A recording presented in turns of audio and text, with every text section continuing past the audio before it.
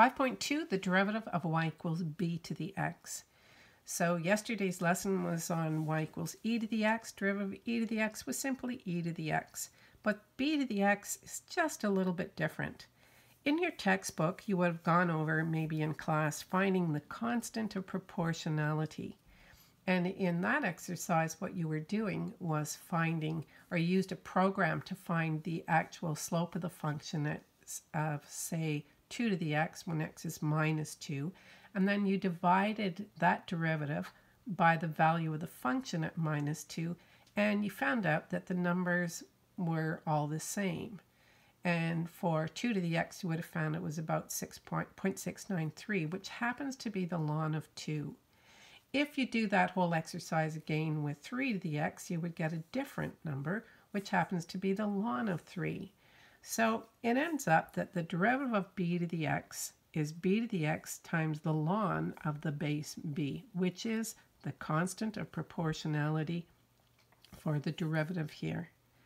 So another way of looking at, which I think makes a little bit more sense and is easy to follow, I'm going to do for you over on this side. If we said that b to the x was the same as e to the ln b to the x, so remember that if these two things are the same, so e and the ln of e, this is your solution, right? So this is true. And then using the ln of logarithms, I know that this is the same as x ln b. So if I take the derivative of that, using what I already know about the derivative of e to the x, I'd say the derivative is e to the x ln b times the derivative of the exponent, which is the ln of b.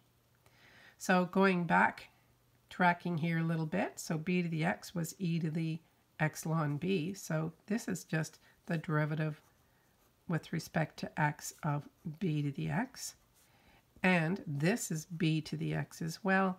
And we get the same equation that you got using the constant of proportionality. So what I'm going to do is some examples for you, finding critical values as well as we go along. So let's take a look at some basic ones first. 5 to the x, we already know that that's going to be b to the x ln b.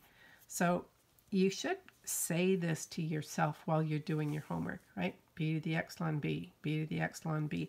And that way it'll help reinforce what you're doing as you're going along. So the second one here, y prime, is going to be 3 to the 4x. You just write the same thing out. Right, look, it's a very same. And now the ln of the base, which is 3, and the derivative of the exponent, which is 4. So a few things to note here. Make sure you do not make this the ln of 12. That is not the same thing. And neither is it the same thing for you to multiply 4 times 3 here, as I'm sure you're fully aware. Those are like really bad math mistakes. So 4 times 3 to the 4x ln 3 is your solution. It's always nice to write it with the ln at the end. So let's take a look at a quotient rule here. So I have x squared over 2 to the x. So here we go. We're going to do the Hodihai rule, also known as the quotient rule. So ho, which is the bottom, times the derivative of the top. So d high, ho d high, 2x, minus high, d ho. So here we go. This is a new one. 2 to the x ln 2. All over ho squared. Okay, so before you go and try to expand this, let's take a look if we can simplify. And remember that you're always simplifying about this minus sign. So whatever is a common factor here that you can pull out of the numerator and divide out with the denominator. I have a 2 to the x, a 2 to the x, and I had 2 of them down here. Sounds like an auctioneer. So what am I left with here if I have this left? So what's common on both sides here still? So looking for something common, I would say I have an x on both sides. So I'm going to pull out that x. So I have x times 2 minus x ln 2. That's all I have left. And in the denominator, I have 1 2 to the power of x. So if I asked you, for critical value, you'd say, okay, well, for critical value, set y prime equal to 0. Remember that you're looking with y prime is 0. That means where is the slope horizontal, where is a maximum or minimum. That's why we're doing these. And so I set y prime to 0. For y prime to be 0, it only matters what makes the numerator 0. Recall that. You can't divide by 0. So what makes this 0? 0. So x equals 0. And what makes this 0? So I would say 2 minus x ln 2 is equal to 0. X ln 2 is equal to 2. X is equal to 2 divided by the ln of 2. Okay, so I have two values for x that make this 0, and I'm going to figure out whether or not they're minimums or maximums using a first derivative test. I call it y prime, and I label the two critical points, 0 and 2 over ln 2. You want to get an understanding of where this is on the number line, so you can do that on your calculator. 2 divided by the ln of 2, remember this is just a constant, and you should get approximately 2.9, which is close enough for me to do. I have to check these three zones to see if this function, the derivative function, is going to be positive or negative. That tells me the slope, right? The slope in each of those zones. So if you're a fan of the chart method, you'd say, well, I need to check x, I need to do 2 minus x ln 2, and I need to do 2 to the x, and I need to know what this comes out to be. Okay, so if I put in -1, this will be negative. Let's pick some numbers. We're going to pick -1, 1, and 3. So -1, 1 would be positive, 3 is positive. Now I need to know what 2 minus x ln 2 is. So the ln of 2, let's just take a look at what the ln of 2 is here. Let's just ask the calculator, what is the ln of 2? Ln of 2 is 0.69. So if I put 1 here, so that's 2 minus 0.69, that's going to be positive. And 2 to any power is positive. We can make all these positives right away. To the power of -1, to the power of 1, to the power of 3, all positive numbers. If I put in positive 1 here, 2 minus 0.69, that's also going to be positive. And 2 minus 3 ln 2, 3 times the ln of 2 is going to make this larger than 2. That will make this negative. You can try it if you don't believe me. And so my final solutions here are going to be negative, positive, positive. That's negative, 3 positives, and a negative. So that means we have negative slope, positive slope, negative slope. So now that we know that, we know that this is going to be minimum value, because we're going like this, right? So minimum, therefore, minimum at 0, and I need to know what is the function when x is 0. I have 0 divided by 1, so 0, 0, and a maximum at, now don't put in 2.9, you put in this, okay, because that's the exact value, 2 over ln 2, and plugging that into your calculator here, squaring it and dividing by 2 to the 2 ln 2, 2 divided by ln 2, you should get approximately 0.5633. I could be off on that, I did it kind of in a hurry, but basically it's just a plug and chug thing. Okay, so let's go on to another example. And I have a product rule. So I have 2x times 2 to the x. So I'm going to do the product rule. So I'm going to do first times the derivative of 2 to the x. So that's 2 to the x ln 2. First times the derivative of the second plus the second times the derivative of the first, which is 2. And there's my product rule. Now I'm going to look for common factors. So I have a 2, and I have a 2 to the x, and I have 2 and 2 to the x here. This is the hard part, right? So 2 times 2 to the x. Do not multiply those together, whatever you do. So that's my common factor. And what am I left with if I take out 2 to the x? I have x ln 2 plus 1. Okay, so for critical values, set y prime equal to 0. And I would get x ln 2 is equal to minus 1. So x equals minus 1 over ln 2. Make sure you leave the lns in, okay? Okay, question number 5. For an example, we have something a little different in that we have the radical or the square root of 3 to the x. And I would rewrite that as 3 to the, remember this is x and then to the half power. So it's to the 1/2 x. So that makes it much easier for you to take the derivative.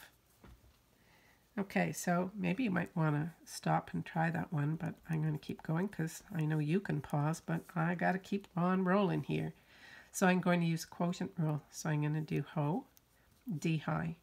So the derivative of this is, write it out, right? 3/2 x ln 3 times 1/2. And I'm going to subtract high, which is 3 to the 1/2 x, d ho, which is 2x, all over the derivatives, the denominator squared, which is x to the 4th. So again, pause, take a look where your minus sign is, look for common factor, generally here, right? So I have an x, I have 1x, and I'm going to make this 3. Common factors now, what can I take out of both sides here? Well, I have 3 to the 1/2 x, right? This one and this one. And remember, it's about this on both sides of the minus sign. So I'm going to take out 3 to the 1/2 x. And what am I left with? I have a half, 1/2 x ln 3 minus 2. Okay, so you could have also taken out a half. I'll write that one here just for another example. You're still going to get the same answer, right? If I take out another half here, so I would have a half times 3 to the 1/2 x. So far, so good. And in here, I would just have x ln 3, and 2 divided by half would be minus 4. Now, it doesn't matter. If you didn't take that half out and you had to set this to 0, you would still get the same solution, right? So if I want to solve for this, I'd say for critical values, don't forget, set f prime x equal to 0. Hopefully when you're doing your tests, you hear my voice telling you to do this, right? 4 is equal to x ln 3. So x is equal to 4 divided by the ln of 3. Okay, so that was example, what are we doing here? Example 5, and everything looks good. Okay, so let's take a look at this because I wanted you to note the difference between the e to the x and derivative of e to the 3x and y equals 2 to the 3x. So y prime here is going to be e to the 3x times 3, right? So we had 3e to the 3x. Now, if you did the same thing as b to the x, you would have said e to the 3x ln 3, ln of e, right? E to the 3x ln 3 times 3. And the ln of e, which, I mean, you could do that way. Let me just show you again back over here. So I would have 2 to the 3x ln 2 times 3. So this is my constant of proportionality. And in this case, the ln of e is 1. Right? So this is equal to 1. So that's why e to the 3x, and we know that's a very special one, so it's just the derivative of itself.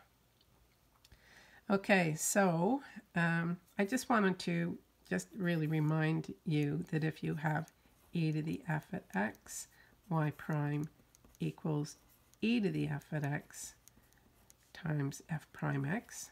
So this is just restating what you should already know. And y equals b to the f at x gives you b to the f at x ln b f prime x. Write that out a few times and that'll help you. Okay, the last thing I want to do is a word problem from your textbook.